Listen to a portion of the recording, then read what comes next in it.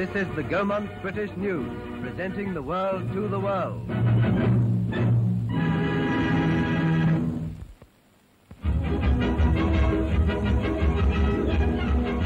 They called it a mixed grill meeting.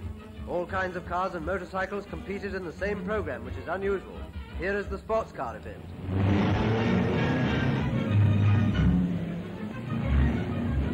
British, French and Italian drivers sorting themselves out between trees and corners. 20 thrilling miles for the Crystal Palace Plate. The winner was A.C. Dobson. Now for the motorcycle and sidecars, this race for the Crystal Palace bars. 10 roaring miles where rider and passenger share the skill and the risk. The winner was F.E. RATCLIFFE.